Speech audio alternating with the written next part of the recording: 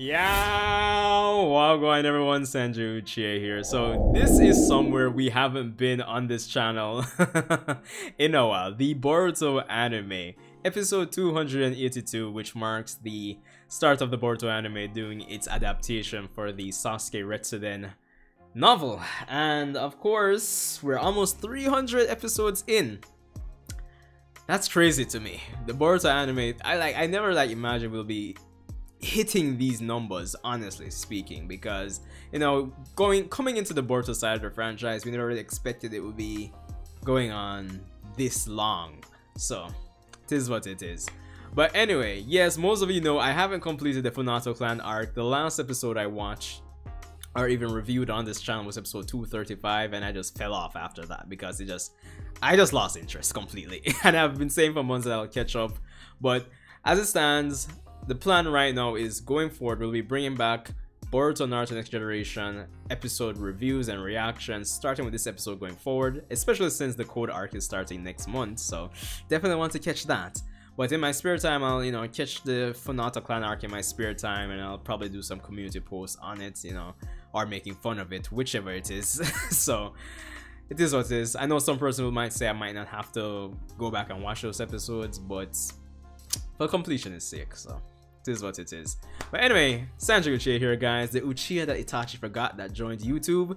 Welcome back to the channel. Hope you guys are having an awesome new year so far, and I'm looking forward to, you know, diving into more Boruto and Naruto with you guys. So leave a comment, let's start a discussion, leave a like, subscribe naturally. Let's see if we can at least get to 2,000 subscribers before the end of January, and let's get into it. Yes, girl, you get the ring, you get the ring, yes, yes. Sasuke's like, locals. Alright, so the problem I find most persons are concerned when it comes on to the Naruto or Boruto anime doing like adaptations of the novels, it just seems like it cuts out so many details, and compared to the manga so far, it feels that way. Kinda blending in the stuff with Kara into this. Interesting. Not gonna lie, I do like the soundtrack so far.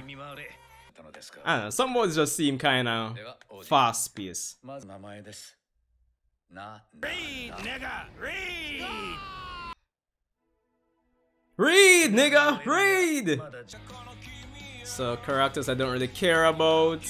You know, there's something I forgot to mention, like I think I want to theorize that a lot of these people are actually just going to die before the time skip. Yow! Best girl! Oh, Asian Kung Fu generation, nice.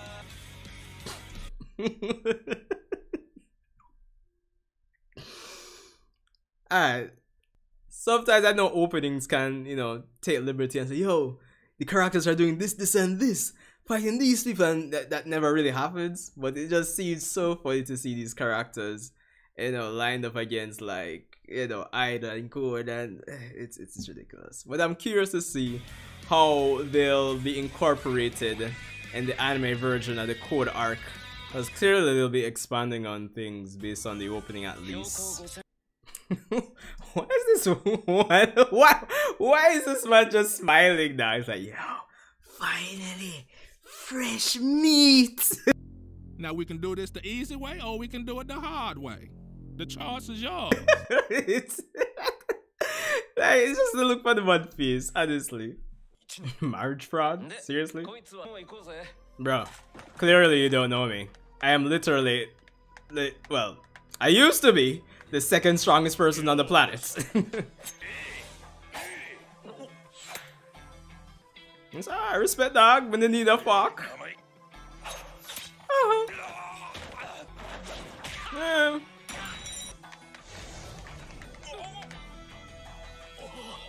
Man said, feel my badness. The way that it's censored just looks odd to me. Yo, Sasuke just looks so bored, bro. Why do I feel like them could at least show us him use the earth stuff? Okay. And them money with a wind snake and not that easy. Or a game of Ludi.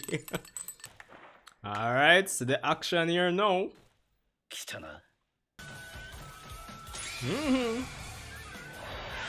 However, Genjutsu doesn't work, son. Yeah. Sasuke! Yeah.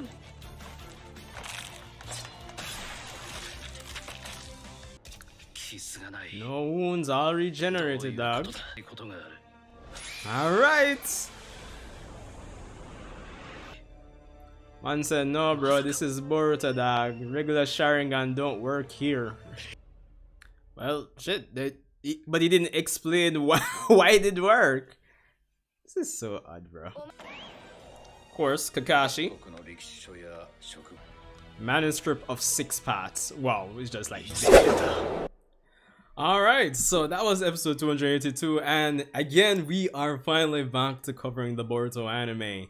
And honestly, as well, I think this episode has its pros, its positives, its benefits, I suppose. I think some of the concerns that may have been floating around in the community, I think this episode for the most part kinda proves it. Now, of course, if you're a Naruto or Boruto fan or someone that's kinda up to date with the franchise or keeping up with it, you know that Sasuke Retsuden, this same story, is originally a novel that has recently been adapted to manga formats, and more recently with this episode, well, into the anime, the Boruto anime specifically. And to be honest, I hate to be that guy, but so far, based on what I've seen, the manga did it better. like seriously, the manga did it better. But anyway, let's kind of go it over. So episode 282, of course, the beginning of Sasuke Retsuden, and of course, the whole premise revolves around Naruto having somewhat of an illness, a chakra illness that the Sage of 6 Paths also experienced, and of course, it's learned that he actually found a cure and recovered within the land of Redaku, where we have Sasuke and Kakashi infiltrating at the moment, kind of attacking things from 2 different, you know, routes, 2 different, you know, paths to actually find the information on said cure to help Naruto out. And to be honest, I think like ever since I've been hearing about the novel and, you know, I've been reading the manga adaptation, it's an awesome premise. Of course, it features characters that most persons are invested in. I mean, Sasuke, Kakashi, Naruto. It does establish stakes in the sense that, you know, Naruto's life is in danger, but at the same time, because of its placement in the series, we know that Naruto isn't going to, I mean, obviously he's still alive, so they obviously are going to succeed. So I guess that does take away some of the I guess tension for the most part, especially since when it comes on to the anime, they're, you know, framing it as a flashback. So we know one way or another by the end of this, Sasuke or Kakashi are both will succeed in, you know, getting Naruto the cure. So premise wise, I think the whole story is awesome. And when it comes on to journeying to this land of Redaku, when it comes on to the world building that, you know, the Boruto side of the franchise focuses on, I would say a lot, or at least it gives the vibe of that, or tone of that. You know, that's another plus or positive that I like. It's like, land of Redaku, where was this before? So, you know, that's the good part about it. Now, in terms of this episode, I definitely like the music, the OST choice. Like, it really just sells this faraway foreign land that's in, you know, famine and is just in a turmoil. I don't know, something about the OST really helps to sell the vibe of, you know, this whole mini arc, this adaptation of, you know, Sasuke Retsuden. So I definitely love that. And I mean, art and animation wise, it's just average art and animation, nothing crazy.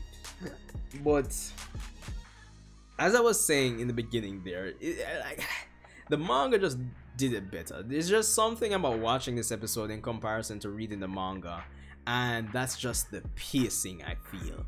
it's a bit more fast-paced than the manga, honestly speaking, and the fact that they're incorporating the Kakashi side of things, which is to be expected, because you know they're all in the land of Redaku, and the whole plot lines between Kakashi's side of the mission and Sasuke's side of the mission, they are kind of intertwined in one way or another.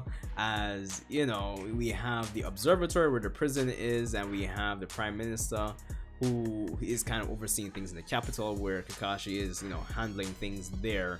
So obviously there is going to be some link between the observatory and like the capital. So it's like, yeah, it's expected them for, I guess, in at least for the anime, for them to kind of intertwine or link, you know, Kakashi and Sasuke on screen. But it just seems overall fast-paced, to say the least. It's kind of like, yeah, we get the details, we're getting into it. And it's not that the manga didn't do something similar, but the manga just seemed like it took its time to, you know, transition Sasuke going into the prison compared to how the anime is doing it. And the knowledge that the code arc is starting in February, granted we don't have a date, but based on the pacing and that knowledge of the code arc starting in February, it seems like the adaptation for this story in the anime is going to suffer as a result in one way or another. There are little tidbits here and there I see that they left out in comparison to the manga, at least, and it might sound like nitpicking, which maybe it is, but I'm just saying, to me, stuff like that is an indication that, yeah, we are kind of just, it's somewhat of an abridged version of the story arc, you know, or at least that's the vibe I get from this episode. I mean, I know it's simple things like Sasuke in the prison, they don't show him using the earth style to craft the diamond to, you know, bet against Gigi and his cellmates. Of course they don't show Sasuke in Redaku like before going to prison compared to the manga. There's that left out. And the fact that we're incorporating Kakashi's side of the story as well is like, it just gives this whole rushed feeling, if you're asking me. So yeah, and it's kind of like what I was thinking before, that when it comes on to the anime, whether it be Naruto or Boruto, so it's not just a Boruto thing, to me, and for the novel readers who are watching, you can correct me if I'm wrong, but the vibe I get when it comes down to the Naruto anime or the studio period adapting the novels into anime form is like, it just gives me the vibe, the feeling that they're just not doing an awesome job at it. Like, it seems like it's just, it just feels kind of a bit rushed. The pacing seems a bit faster. And the reason why I don't like this, and this might be a personal thing, is that again it comes down to the dynamic or the relationship between the Boruto anime and the manga. Yes, there's planned to do the code arc. Yes, we're gonna get that this year, fine, but in the grand scheme of things, we're still close to the manga. Like, anime, you know, compared to the manga, I think the last chapter was what, 76. This month we're getting chapter 77. Once the code arc starts, we'll be covering chapter 55. We'll be starting there and going forward. And it's like, I'm thinking, we don't have to rush adapting this novel. Like, we could probably get 2 to 3 months, like, and especially if we're really incorporating the Sasuke stuff, the Kakashi side of the novel, well, Kakashi's novel as well in Redaku. We don't have to rush it.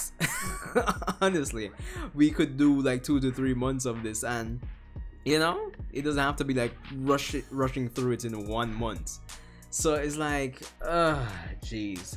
Because granted, as I was saying in my, you know, my Boruto 2023 expectations and predictions video, yes, I'm expecting them to kind of pad out and add additional content to the code arc, you know, adapting chapters 55 to 70 something, whichever number they'll end the code arc at in the anime. But it's like, when you have other material you can adapt that persons would enjoy, would want to see, and it does bridge the gap to what I always say, you know, content that persons want to see, balance that with, you know, having the source material build up, is like, when we actually get to the material. Because for a while I've been saying, you know, the Boruto anime could just adapt novels, or even when towards the tail end of Shippuden, they could have just adapted a bunch of the novels instead of doing all of that infinite Tsukuyomi filler.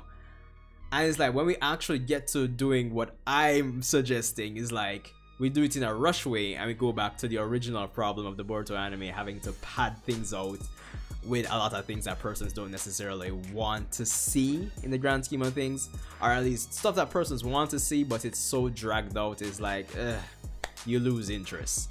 So yeah, but all in all, I think this is still a decent start for the anime's version of the arc.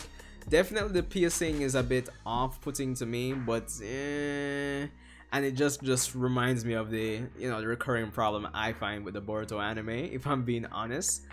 But honestly, music, OST, in terms of the premise of the story, seeing Sasuke in the prison in a setting that we're not used to seeing him in, and of course them kind of tying it in with his, well, I haven't watched Boruto anime in a while, but his hunt for, I guess, surviving Kara members. I think that's nice.